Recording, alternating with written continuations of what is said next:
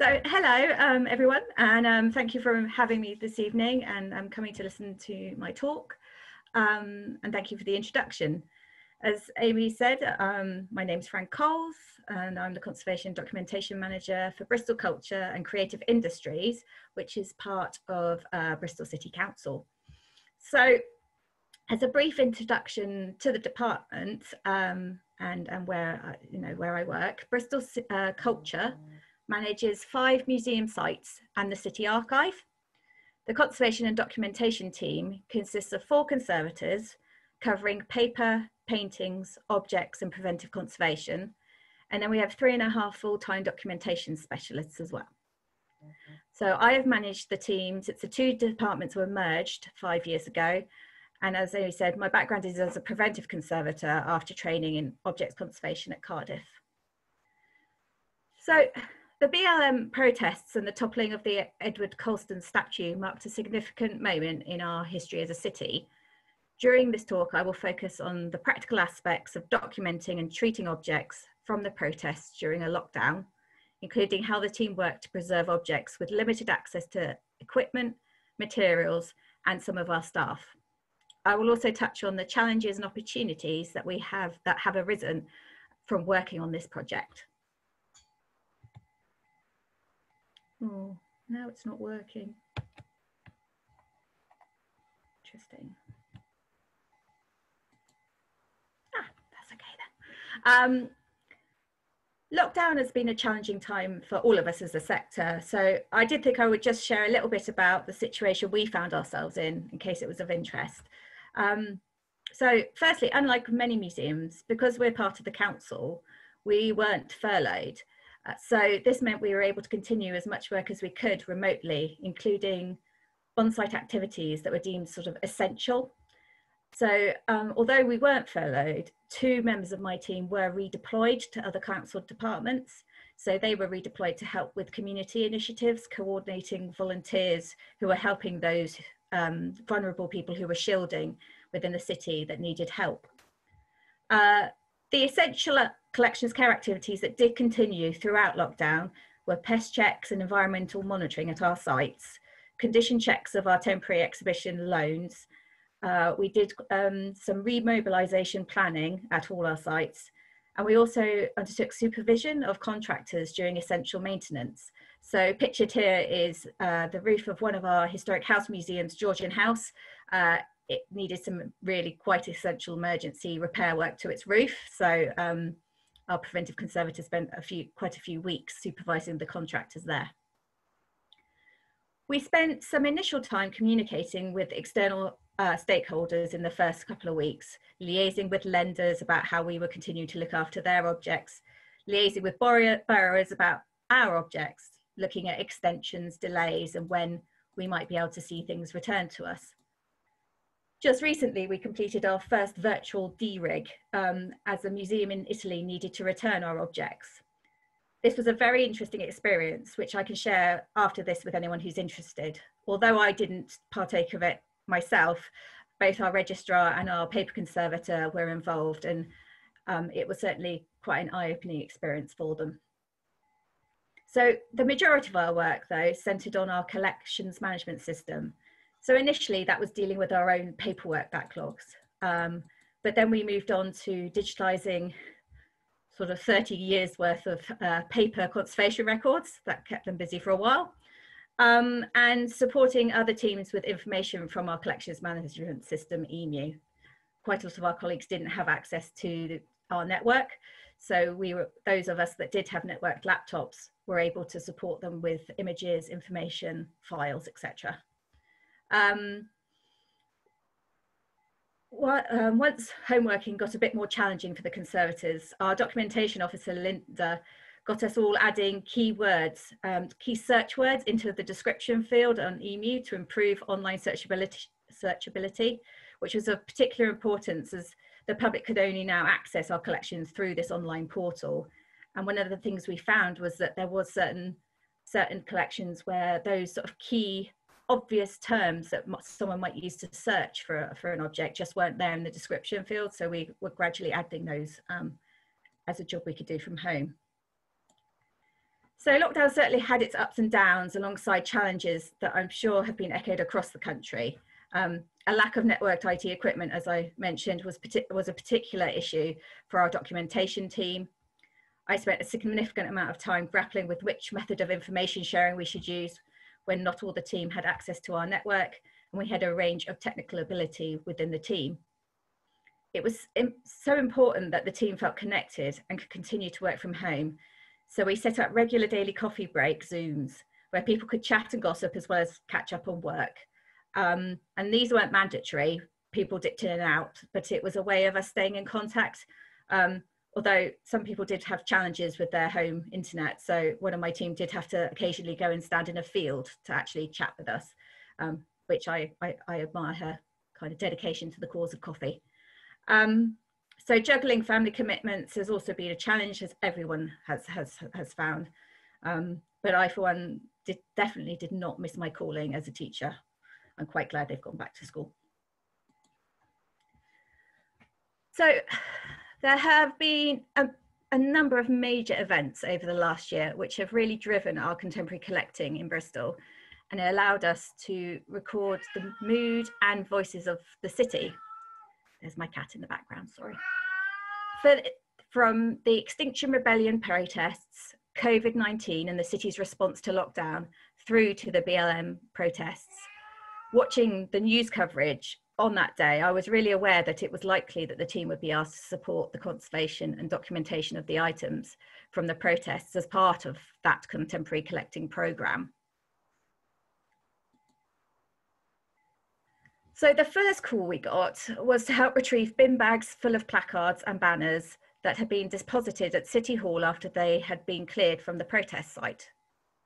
With rain on the Sunday, it was clear that there would be some conservation required to ensure the placards from the protest could be preserved. Our head of collections had retrieved a few that afternoon, but the majority were bagged up and taken to City Hall. A colleague kindly brought the modern records van over on the Monday morning, and they were brought then over to M-Shed. This had to be done in a COVID secure way, which added to the challenges, particularly as this was particularly as we had all been working from home for the past 3 months. So it was the first time we'd really had to put in place new risk assessments and ensuring that we were working in a secure, COVID secure way. So we were very lucky that Ellie, our paper conservator, and Linda, our documentation officer, were able to come into M-Shed to support the curator Amber assess and document the objects. Treatment-wise, the priority was getting them dry as quickly as possible to stop the cardboard from disintegrating, or the sellotape from peeling off, because there was quite a lot, and to prevent a mold outbreak. They were already quite smelly. So we had to improvise with what we had to hand. They were propped with, they propped the placards against chairs and used paper towels to absorb moisture from particularly saturated examples. Ellie also used the paper drying rack that is used for our public printing workshops, which is luckily kept in the store next door. We couldn't use fans in the way that we might usually do because of the COVID guidance. So we naturally ventilated the space as much as possible by opening windows and doors. As this was being done, the placards were also photographed and catalogued to ensure we were able to document the significant day in the city's history. In total, the team dried and documented over 550 placards over 2 days. Once all the placards had been propped up to dry, it really was quite moving, and it just illustrated just how powerful the messages are when seen all together. On the day itself, when they sent the photos around, it really was something to be seen.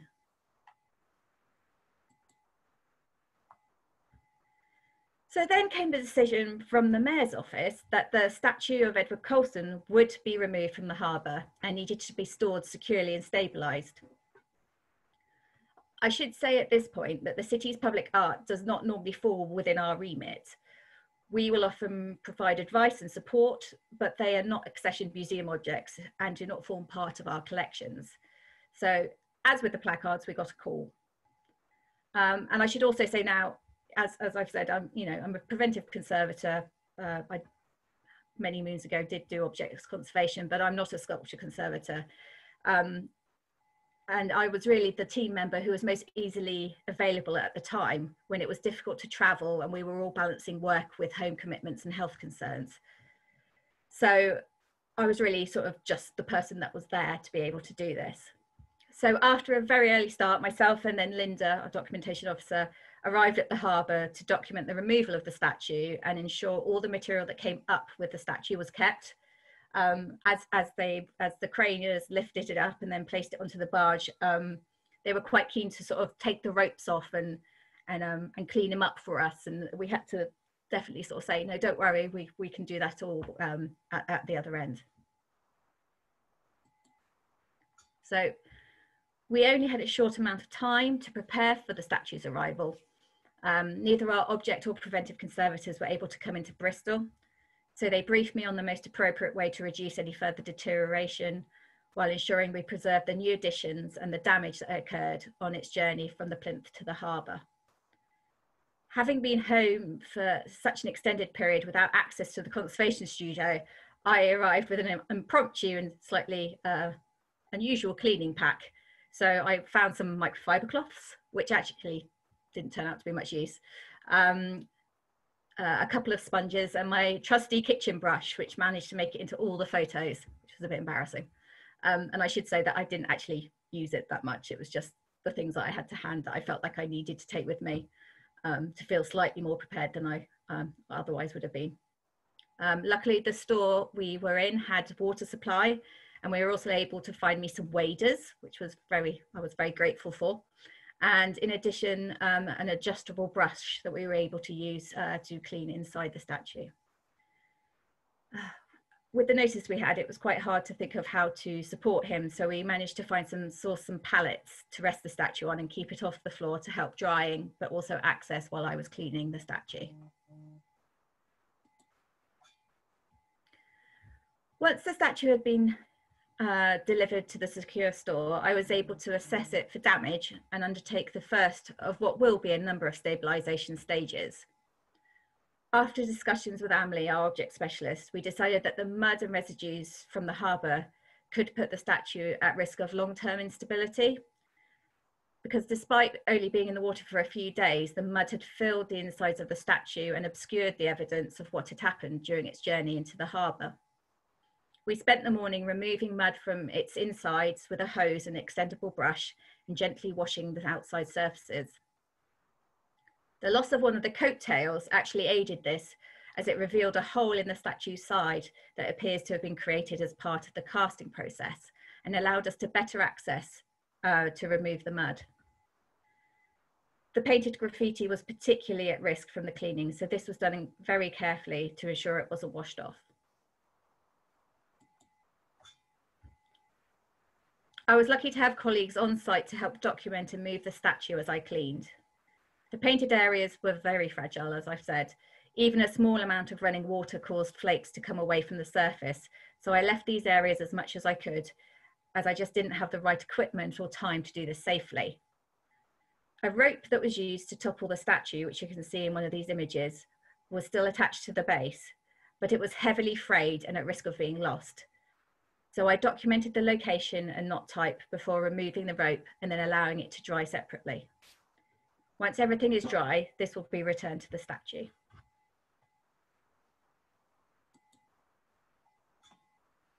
After the initial clean, it was over a week before we were actually able to enter the building again to check on the progress of the drying. Again, this was me. I was the one that was able to go in. So on examination, we discovered that both the paint and a layer below this was starting to lift and flake from the bronze surface. All the public sculptures are regularly maintained by the council and have protective wax coatings applied. Here it seems that the wax layer has become brittle and started to deteriorate. Again, a phone call to our objects conservator was made, and subsequently a tent constructed out of things we've sort of managed to cobble together to try and slow the surface drying.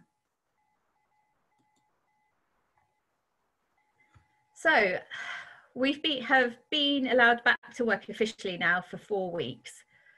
With the team's return, although admittedly most of us only part-time at the moment, A larger walk-in tent has been constructed with dehumidifiers helping the drying process. A full condition assessment has been made and a treatment proposal is being developed. We're having a custom pallet made to help better support the statue physically and allow it to be moved safely. The damage to the sections and the weight of the bronze has seen movement at the joints and the weakened rivets over the weeks, which we need to stop.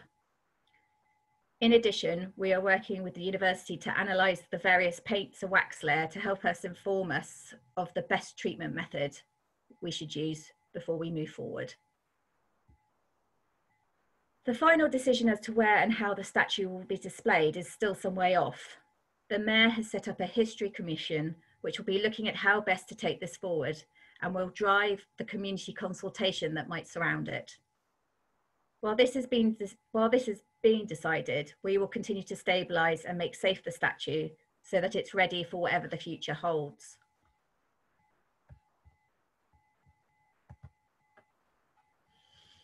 So the statue wasn't the only object that was documented during the day, as I discovered this magazine while cleaning.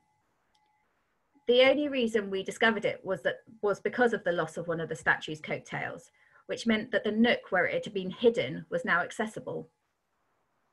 Initially, I thought it was just some rubbish that had been stuffed inside a crease in the coat, because I'd already found a few sort of wrappers and chocolate bar wrappers stuffed into various crevices. So at first I just tried to unroll it to see what it was. But when I saw the date, which was 1895, I called Ellie, who was our paper, as I said, was our paper conservator, to get some advice, and she offered to come in and treat it.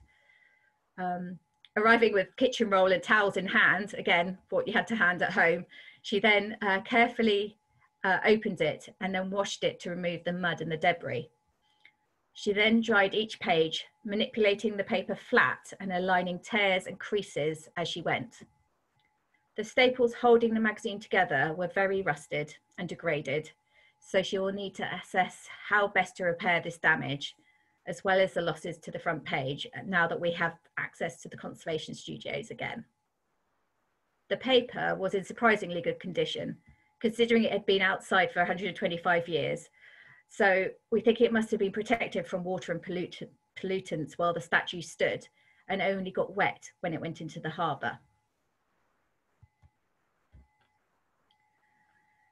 Opening the sheets revealed handwritten notes on the bottom of each page. The names on the pages were Edward Cooper, John Windsor, Charles Fox, and Joseph Cope. At first, we thought perhaps these were local workers in Bristol because they had used the term fitter. However, research showed us that at the time of the 1891 and 1901 censuses for Shropshire, they are listed as fitters in ironworks. They were almost certainly employed by the Coalbrookdale Company, the main ironworks in the area, and that assumption was confirmed by the handwritten inscription inside the front cover. And we learnt that the term fitter here is used to mean fabricator or assembler rather than installer. Also, in its account of the unveiling of the statue, the Bristol Mercury newspaper from the 14th of November 1895 reports that the statue was erected in Bristol by W. Calwin and Sons, which is a Bristol company who actually went on to build the Bristol Museum and Art Gallery building the following decade. So we know that the magazine was inscribed and inserted into the statue in Shropshire before it travelled to Bristol.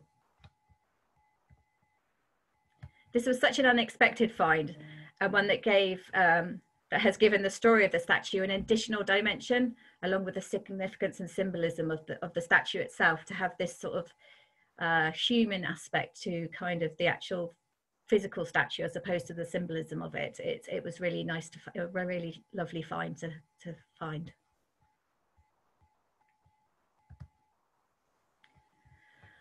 So I thought I would also say a few things about what I've learnt more broadly. Conserving the objects, while having had their challenges during COVID, has been a fairly simple process to date of minimal intervention, purely because we had to make do with what we had. I was on hand to stabilise the statue so that the real specialists were able then to treat it more effectively when she was able to return to work. The steep learning curve for me was that of navigating press and social media during a hugely significant event when treating objects of contention. I'm sure many of you use social media to great effect, but I am not a big user. Twitter, quite frankly, terrifies me. But I really wanted to talk about the events and what the team had been doing. To put my social media presence in context, I had at that point only 78 followers on Twitter, with a conservation tweet getting on average around 3,500 impressions. The willingness to use social media to promote the team and conservation has always been there. I've just always been too nervous about making a mistake to use it more extensively in the past. So I put some images together and some information and ran them past the press office. I should say that because obviously being part of the council, we have a council press office, and they were very keen to have complete control over the events that were unfolding, to ensure that the message was one of unity within the council. So we had to make sure that we really worked very closely with them. So I put this information together, and although they were wary at first, they approved the text with a few tweaks to go out on our formal channels, and said I could put things out over my personal accounts after they'd gone live. I had thought long and hard about using the BLM hashtag, aware that it might leave myself exposed to abuse, but also I was keen for a wider audience in Bristol to know what we were doing. So I did leave it in the end. And the response to my tweet was actually, on the whole, really positive. People seemed genuinely interested in what we were doing, but it did also make a couple of things quite clear to me. The first was that I realised that the public perception of me as a conservator was that I would just want to make the statue shiny and new. And there were tens of messages asking if we would be keeping the graffiti, and a lot of happy surprise when I said that yes, we would be, because it wasn't just a piece of public statuary anymore. It was telling a story of the events of that day, and that graffiti was part of that story. And the second was that when I needed to respond to critical comments, and also learning when just to leave them. I surprised myself when responding, finding a tone that seemed to work to diffuse some of the more aggressive responses, but also then inform others who were truly interested in what I was doing. I think that's what had been the key thing for me, holding me back, was that worry of how you would respond to negativity on social media. And I was lucky that actually, for me personally, despite it being such a sensitive issue, managed to navigate that okay.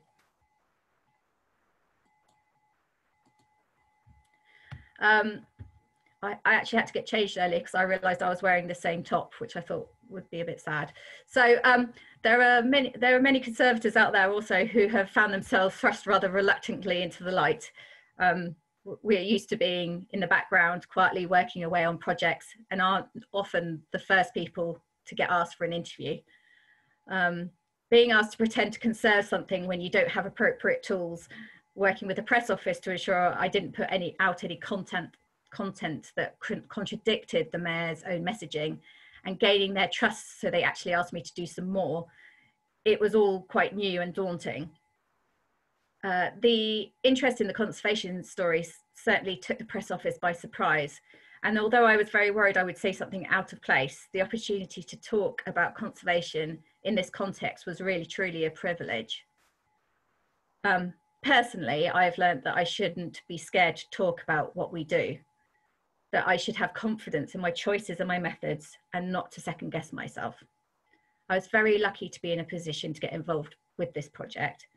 There is still a long way to go before we finish stabilising the objects, before we display them. But to have helped raise the profile of the museum and also our profession through working with such an important piece of the city's history was truly an honour. Thank you very much.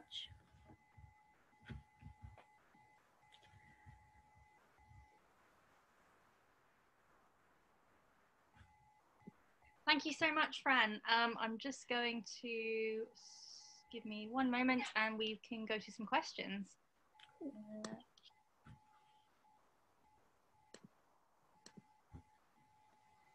I think is Kaylee there?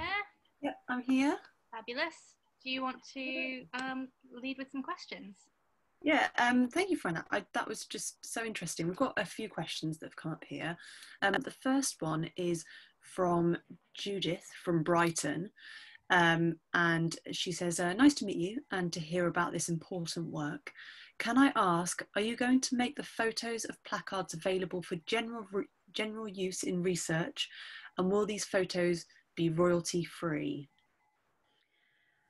Oh, that's a very good question. I have to say that I suspect, there are a lot of placards. I suspect that not all of them will be formally accessioned into our collection. We have documented them all. I know that the curator has also already been contacted about using some of the content by other museums. And I would say that certainly they will be available. If they're accessioned, they will go on our collections online. And if they're not for commercial purposes, then they will be royalty. There would be no fee attached to that use, I would have assumed. That's fantastic. I have a personal, a question that I wanted to ask, but I'll come back to that. I'll let other people ask their questions first. We've got a couple of questions here from Leslie. I don't know whether you'll be able to answer some of these, Fran, but I'll ask you them anyway. Yeah. The first one is, from whom did the instructions come from to retrieve the Colston statue, and what was their ultimate aim regarding what should happen to the statue? So the instruction came from the mayor's office. I think he had been advised that actually it's a working harbour. There were already people trying to retrieve it. It was a health and safety issue, as well as, a political one. So it came directly from the mayor's office that it needed to be removed from the harbour. He had also then, I think just in one of his interviews, said that when it was retrieved, it would be going on display in a museum within the city. So that is his aim and his wish. So we are now working with him and the history commission he has set up to work out what that might look like. So in terms of the body that is paying for the, oh sorry, I've gone on to question 2 and you hadn't read it out yet. Yeah. I've realised I've got them up. You're still ahead of me. So question 2 is, which body is paying for the restoration of the Colston statue, and is the cost of restoration coming from the public purse? Okay, so as I've said, the conservation team are employed full-time by the council. It is our conservator that is working on the statue. So she's being paid, she's not being paid to do that. She is in the employ of the council and is our object conservator. So there is no additional cost at present for the conservation work. Now, yes, we're having a plinth made to support the statue in a more in a better way, to stabilize it because of the way that the physical damage has occurred, and there will be a cost to that, but it will be paid for by the council, either if that is via us as the museum service or by the council. But at present, I don't think any money's been spent on the preservation of it to date. I think that's I think the council structure conservation department is slightly different from a museum structure. So it's it's one of those things that I think there is a slight difference in terms of funding and that sort of thing. Yeah, I mean, we're very lucky because we have a conservation team within the museum. Otherwise, yes, there would be additional cost, obviously, to get somebody in to do that work for us, but we are lucky that we have that expertise in-house already. So there's another question which is from Adelheid, I hope that I'm pronouncing that right. I'm so sorry if I haven't. Was the missing coattail ever found? It's like a mystery novel. Was it ever found? No, so there were two bits that were lost on what between it being pulled down and it making its way to the harbour. So the statue had a staff, like a walking stick, and that's gone, and the coattail has gone. They probably both broke off as it came down. Once it came down, I think when we see footage of it being rolled, both had already gone. And so far, nobody has come forward to donate them, so they are lost at present. Probably in somebody's garage somewhere. Yes, probably. There'll be a nice find. Yeah, 20 years time, someone will drop it off. So Janet Berry has asked a question. She said, a really interesting presentation, thank you. Given the interest in conservation by the media, would you recommend media training for conservators? Yes, I would. It's really, I mean, I think as a profession, we are so enthusiastic about what we do that on the whole, when someone asks us to talk, we can talk in a fluent and savvy way. But what I did find quite nerve-wracking was having a press officer over my shoulder, like over the other side of the camera, and then people who had promised that they weren't going to ask me nasty questions, then just throwing that odd little question in that was more about the politics of the situation than the conservation. And that's really hard, because trying to say I'm not allowed to answer that question in a polite and eloquent way is quite hard. And I think that really takes practice, and I think actually some training in to do those kind of interviews and those kind of communications would be really helpful, particularly because we don't always get to be in the limelight. So to be able to show off our profession in a really positive way, it'd be nice to do that knowing that you're actually not looking like a bit of a prat. Which I'm not sure I managed to pull off 100%, but there we are. So the next question we got is from Emily, and she says, do you know how heavy the statue is and how are you planning to move it? So we don't know exactly how heavy it is. One of the people that helped me when it was first removed from the harbour is our working exhibits coordinator. He's quite used to working with big bulky things, and he was estimating it was about 1/2 ton. So that's another reason for getting this custom pallet made. So we're going to have it made so that it supports the structure so basically the coattails were riveted on. So the one coattail that's still there, a lot of the rivets have snapped and areas have weakened. So we want to support it better so that it seems to be twisting slightly on its own, under its own weight. But the other reason for putting it onto this pallet is that A, we can get it weighed properly, and B, we can then move it around on a pallet truck. Or, if we need something more sturdy because it's that heavy, then something more sturdy. But that is the next stage. So at the moment we've had crates to get the plinth made, and we're just waiting on availability, I think, for that to kind of start. So we have a question from Lorraine Bryant. She's asked, you touched briefly on challenges for your paper conservators regarding returning loans in COVID lockdown. Can you expand on that? Yes, so we had a loan of Belzoni drawings. So Belzoni was drawing archaeological. So we have a large collection of so Belzoni is one, and Adela Breton is the other, archaeologists who were drawing beautiful representations of archaeological buildings or historic buildings that they found during excavations. And these were in Italy, in Padua, and they needed to return them. So we weren't, nobody at this point is ready to really travel abroad. So we were like, that's fine, we'll do a virtual one. And I think what the team found was it was just so hard with the distance, they had just being able to say, oh, just, like, for example, if someone had a lanyard on and you noticed it was leaning in over something, being able to say, oh just, do just mind your lanyard. So not only did you have the sort of obviously the language barrier, but you were also having to get someone's attention because you were on the end of a computer video link. And so there was quite a lot of delay in being able to sort of communicate your concern or your instruction.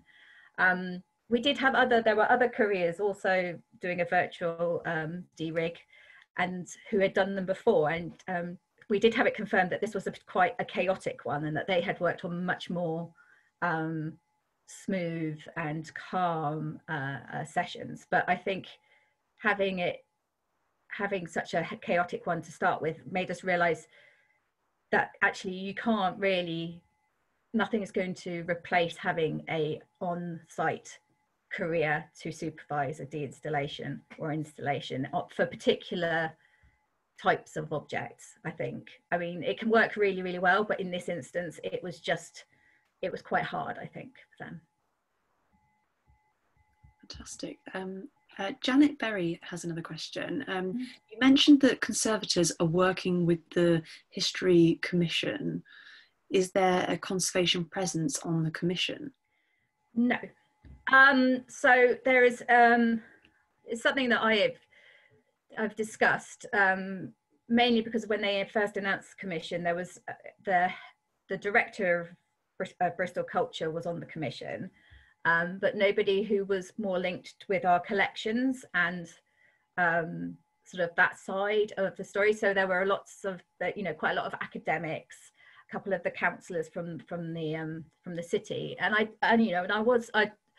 felt it quite important to advocate that somebody who works with collections and understands how we can just, we can't just click our fingers and there'll be like a BLM protests exhibition on in like 3 weeks time.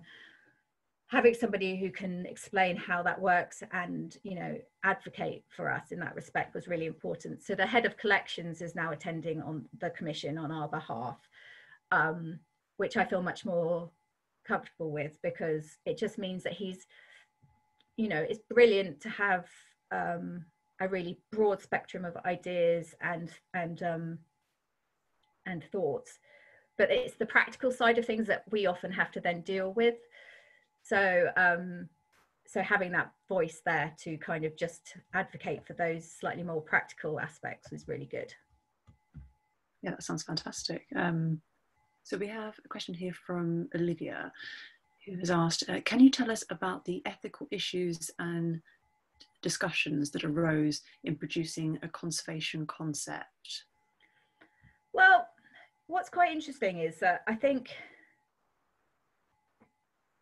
there was never so when it came to us for sort of safekeeping, when the Mayor's office asked for us to be involved, because he knows that obviously we have the knowledge and expertise in-house to help look after the statue, it was very much seen as this is a social history object. It's not a fine art object, it's a social history object now, because of the events that surround it, and because of the damage and the graffiti and the things that had happened on that day and the sentiment behind it. It was very much felt that this, if this does come to us and is acquired by us, because actually it hasn't formally been acquired by us, then that is because it would become part of the social history collection. And because of that, I knew straight away, working very closely with the curator of that department, that they very much would want to preserve as much of the history, therefore, of those events as possible. So the discussions in terms of keeping those initial things on it rather than just cleaning it straight away, there wasn't much discussion, because we were all really in agreement that that is what we would do. Moving forward, in terms of trying to maintain those additions, that is going to be slightly more challenging. Obviously the paint wasn't able to cure before it went into the water, which is why we're having quite a few problems now. So looking at how we manage that and the types of materials we might need to do that, that might be when we have a bit more discussion about how what level of conservation restoration is required. Is that fantastic? okay? I've got a question from Fabiana Petoni. She says, thank you, Fran, great talk. You mentioned on Twitter there was an associated tyre that was placed on the statue. Yes. Yes, we do.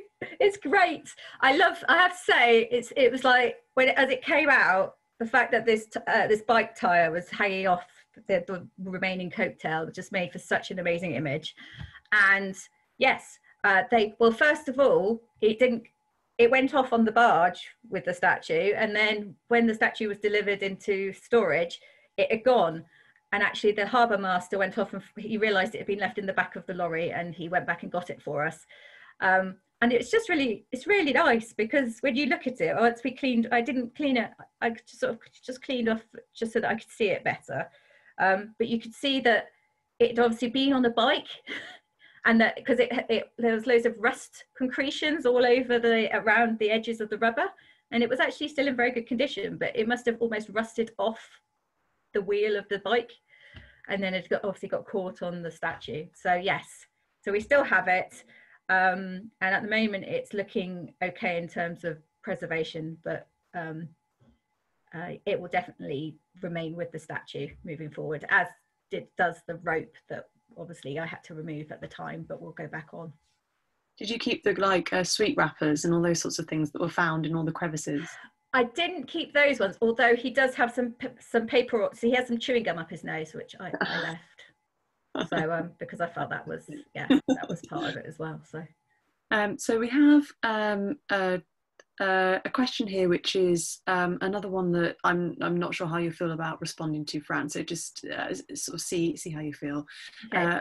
Sharma asks, how did it feel conserving a statue which stands for so much wrong in the world? Did you ever feel as if you didn't want to do this? I think our position as conservators is challenging. On the one hand, we are preserving history. On the other hand, it's such a controversial subject. The act of the statue being pulled down and removed out of sight speaks volumes. I'd be interested to know your thoughts. Absolutely not a criticism. So that's obviously quite a controversial in itself. Question and statement from Panita there. I hope I pronounced your name right as well. No, but absolutely, a completely valid question, because it is, that I very clearly saw on social media a huge polarization of opinion about whether or not, should it have been taken down? If then it was taken down, should it be destroyed? Should it be left in the harbour? There was, it was a huge amount of strong feeling. And I think for me personally, while I can absolutely understand the idea that, there is definitely an argument that it could have been left in the harbour, but I think that there were quite valid reasons why it had to be brought out, but that it can tell us, it could tell, it can tell people so much about the story of the protests, and talk to the city and be an educational tool about what this statue meant to people in terms of not just that individual day, but what it represents for a lot of people. And I think that's really important. And I think that it's hard, because we have really been pushing for a quick display of the statue to allow local Bristolians to come and to do the people are talking about untangible story, intangible histories, getting people's feelings and opinions and oral histories, and talking to people about how it makes them feel, to really then be able to truly say that we can interpret it in a rounded way when it does get displayed permanently, hopefully in one of our galleries. So I didn't ever feel that I didn't want to do it. Actually, I was proud to be part of a moment in history for Bristol that meant so much to so many people, and that I could therefore preserve it to be able to then be seen by others and to be a discussion point. And not everybody's going to agree with the same position, but we have to be able to have these debates and these discussions, and I think that's really important. I think that's lovely what you've said there, Fran, actually, that, you know, as a conservator, you're preserving a moment in history, not just objects or paper or preventive or, you know, those categories, you know, preserving a moment in history. I think that's a really lovely statement to say. And I do truly mean it. I feel really quite strongly about it, so yeah.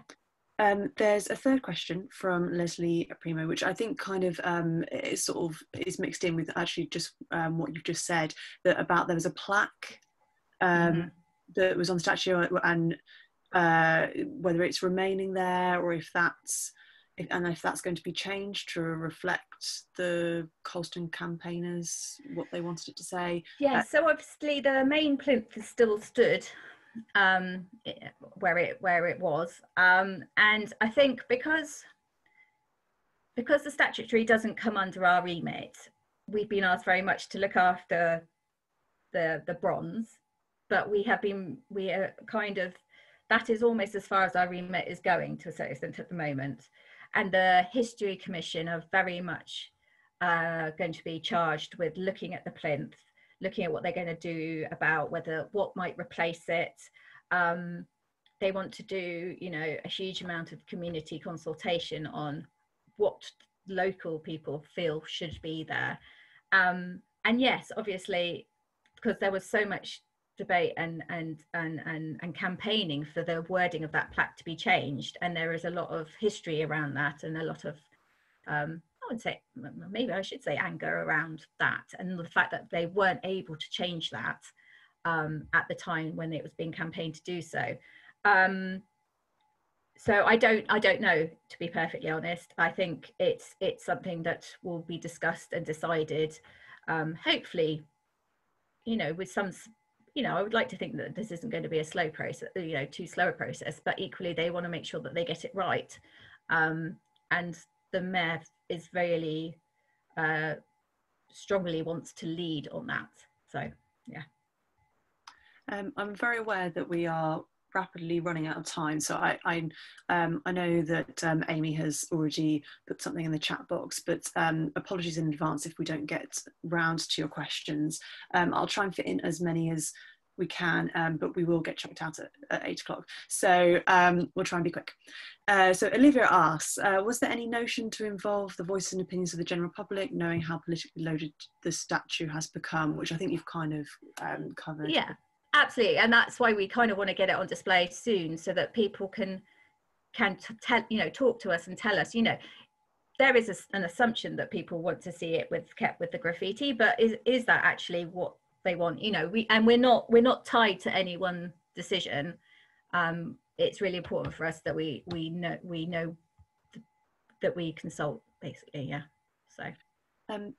Ian Lacey asks, he says, really interesting talk, Fran, thank you.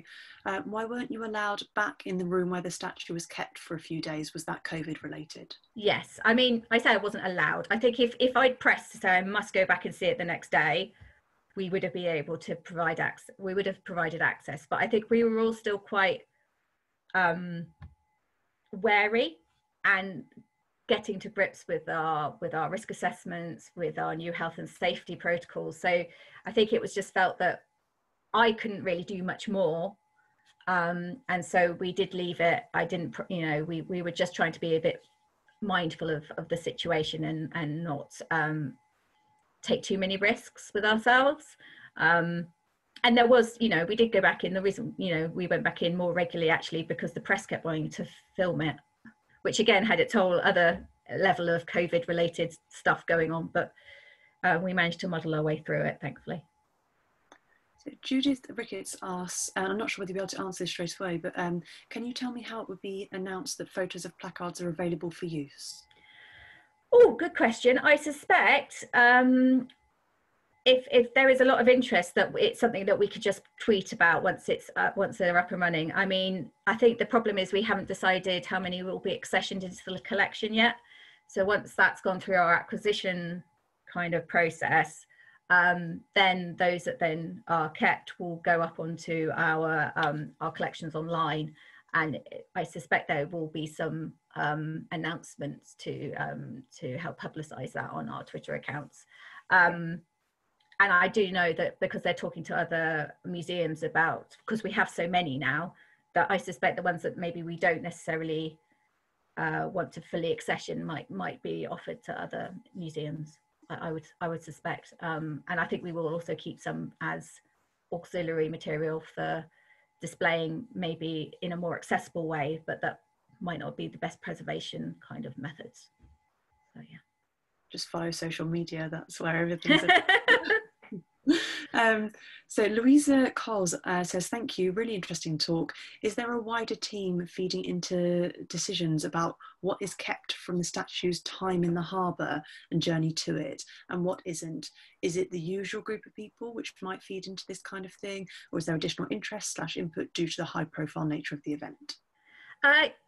So there is a lot of interest from a broader selection of the council than would normally be there. Obviously the mayor is really interested, has a vested interest in the project, and so it has added another level of communication. But what I would say is that he's made it very clear that he respects our expertise within the museum. While he set up the history commission, he respects that we understand, we do a lot of community engagement, a lot of community consultation. We understand how to develop interpretation. So while there has been certain greater levels of discussion, I would say that because of its high profile nature, it is mostly broadly the same sort of group, but with this additional level of, I would say, sort of academic input around ensuring that we have the widest possible reach in terms of making sure we interpret things correctly. So yeah, so there is more than usual, but I wouldn't say that we've got people pressurizing us to do stuff that we don't necessarily ethically agree with. So we'll try and do just one last quick one by Joe Webster. It says, hi Fran, such an interesting talk, thank you. I was wondering if the BLM statue by Mark Quinn that was put on the plinth is being added to your collections. So the statue did come to MShed to be stored, but it has now been returned to the artist. But actually we're in conversations with him at the moment about him donating a maquette to us, so that we've got something that we can add to the collection.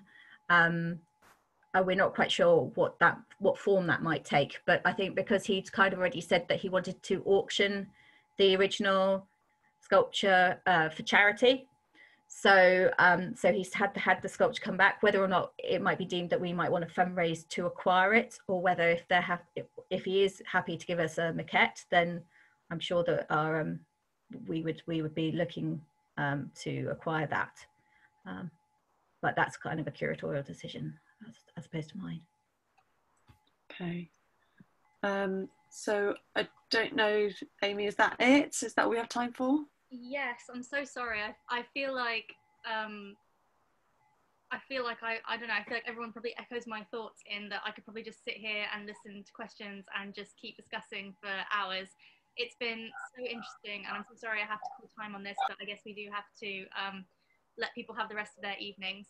Can I just say such a huge thank you, first of all, to Fran for giving up her evening and for chatting to us and just having such an interesting conversation.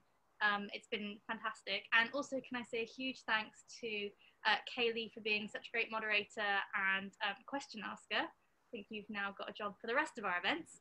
And also to Siobhan for all the behind the scenes work that you've done.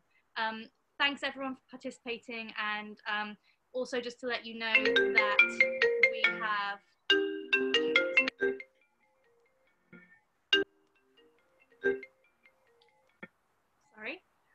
can I just let you know that next Wednesday we also have another webinar happening from the British Library, Karen and Paul, are talking about risk assessments during COVID and also for reopening of the collections. So please log on to Eventbrite and sign up for that. It's also free. Thank you everyone for participating, and hopefully see you next week. And I would just say, if we missed any questions, if people do want to direct message me via Twitter or via my email, you know, feel free to. I don't mind answering any further questions. Amazing. And we've also in the chat box put our CCG group email. So if you want to get in touch in any way, you can do it via that, and we'll be able to put you in touch with Fran. Yes, fantastic. Yeah. Have a Thanks, great everyone. Thank you so much.